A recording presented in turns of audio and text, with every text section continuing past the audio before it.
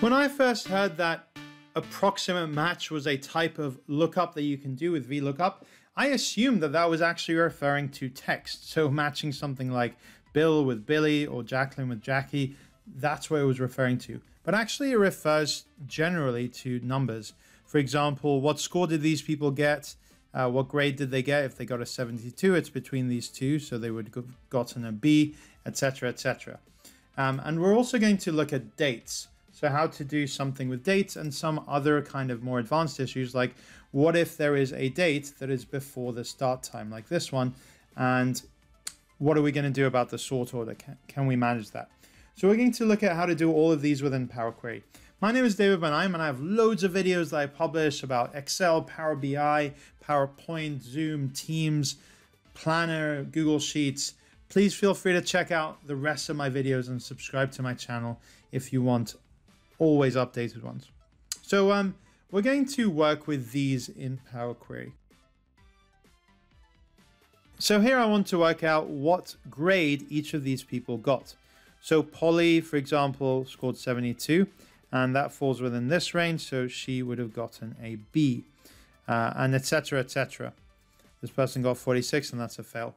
And you can do that with a VLOOKUP by first referencing the lookup value, pressing a comma, referencing the table array, which in this case is these two columns, and then saying it's the second column we want returned, and finally using 1 or true for the range lookup, which would return an approximate match.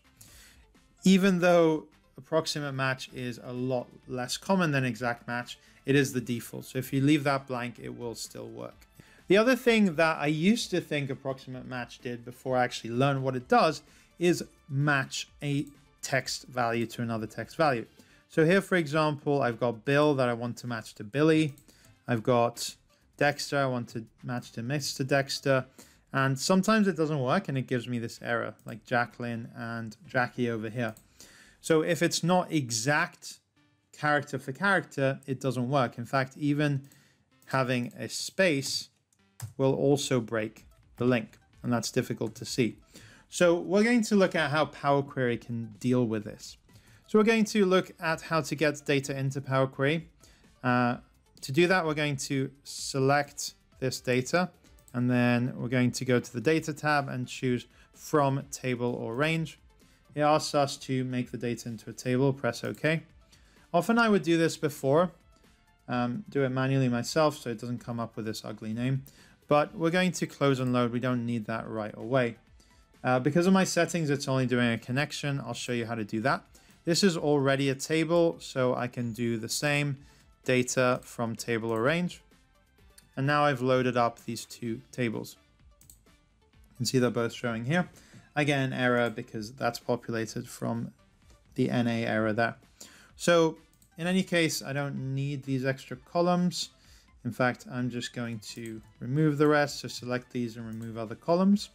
And then I'm going to grab the data from the other one. Now, this is a little bit unintuitive because you might think a VLOOKUP is like merge queries, and so you're going to use this. But actually, it's not at all. It's going to use another variant called append queries. So first, let me rename this. So this is the grade table. And what I'm going to do is I'm going to click on here and go to append queries. I like to do this as new, so it's a separate table. And I'm just going to do that one with the grade table, press OK.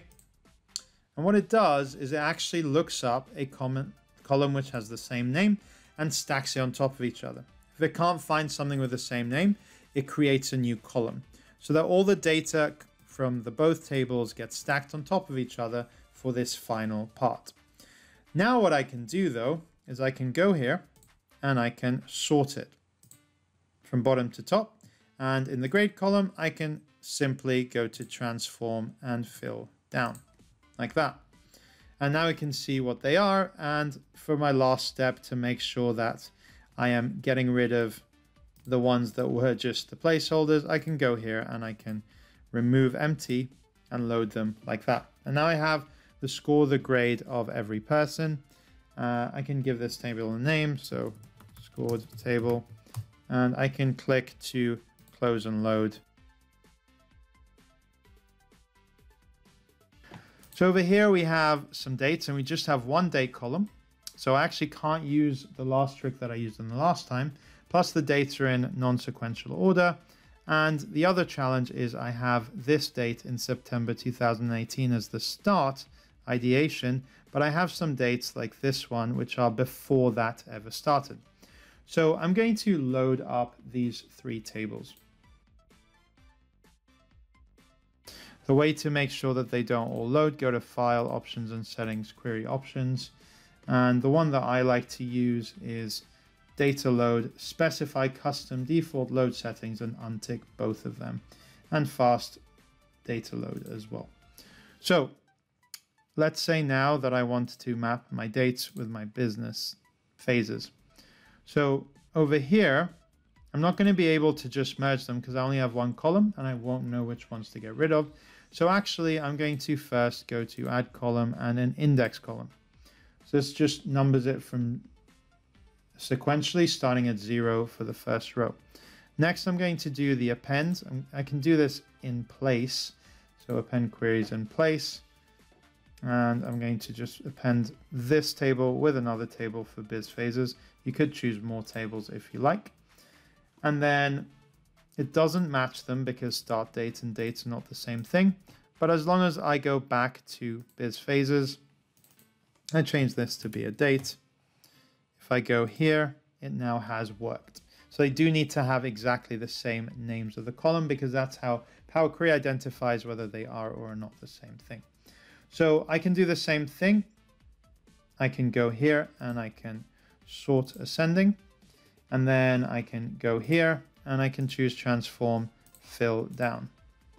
But then I've left with these blanks because of course I have this happening over here. And I can, if I want to, just replace them. So I would often click on a value like this. And if I know that it's always at the beginning, which it's likely to be because I used fill down, I can right click and replace values and replace null with maybe pre-start or something like that. Now there will never be anything that's not at the beginning if I do it that way. Note that if you had your dates in the other way, you could choose fill up as opposed to fill down. And now we can also get rid of these null values because we added the index column. So just like before, I can choose remove empty. And finally, if I want to go back to the original sort order of my dates before I imported them, I can go here and I can choose to sort.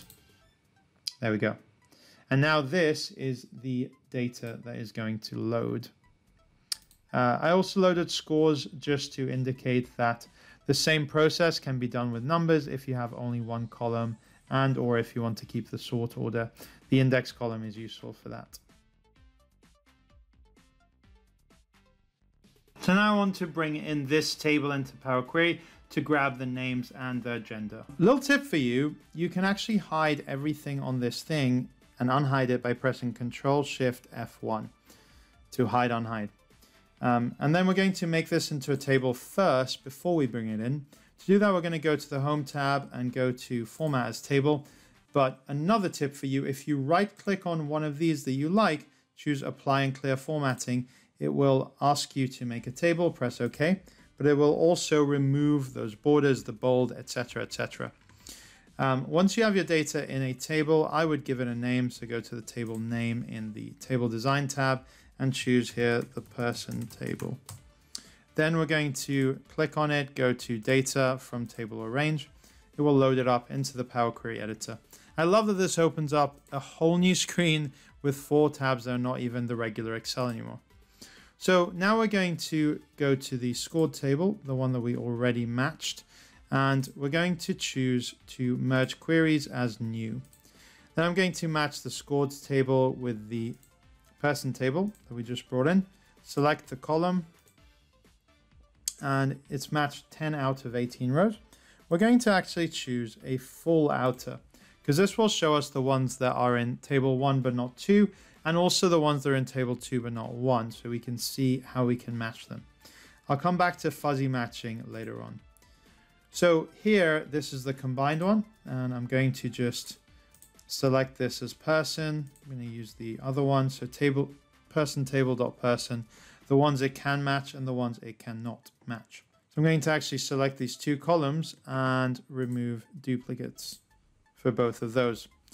Now I want to match these two. So as you can see, we've got Billy and Bill. It's not great, but we want to see how we can get that working. So I can go back to the source here, which is the merge query step, and I can actually say that I want to use fuzzy matching.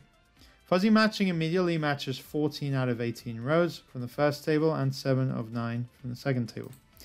So if I do that, and then I go to expand and remove duplicates, I can see now that there are fewer ones that are not matching. In fact, it's basically just Jacqueline with Jackie, Dexter with Mr. Dexter, the ones that are a little bit harder.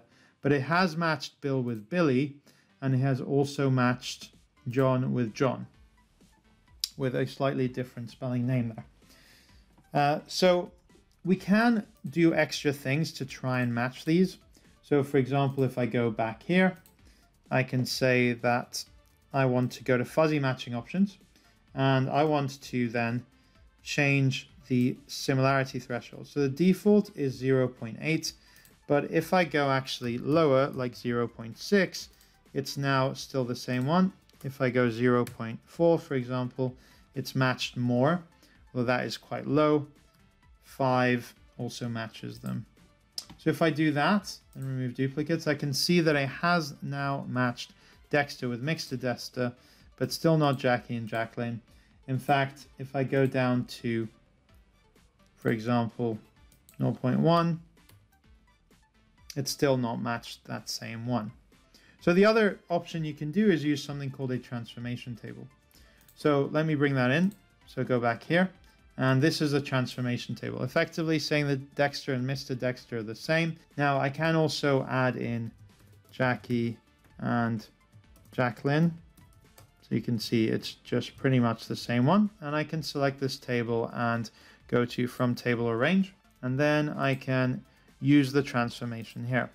So here, if I go to source, I edit it, I can go to fuzzy matching options, and you have maximum number of matches in transformation table, and the transformation table is the alias table. So it's not able to determine, but let's see what it yields. Press OK. That is because the alias table needs to have columns called from and to. It's very, very descriptive. Do that, rename it, and then it does bring us here. And as you can see here, it does match Dexter to Mr. Dexter, Jacqueline to Jackie, and actually it's still using John to John because that was not in the other one. So just to reiterate, if I undo the matching options, I go back to, for example, 0.8, it does still match all of them because it uses that transformation table. So there's other parts to fuzzy matching, and I have a longer video where I go through it. Things like ignoring case, match by combining text parts, and maximum number of cases. If you like this video, then I have plenty more like it where I cover Power BI, Excel, Google Sheets, Zoom, Teams, PowerPoint, Planner, Sway, all these kind of great Office tools. Click the subscribe button for more data.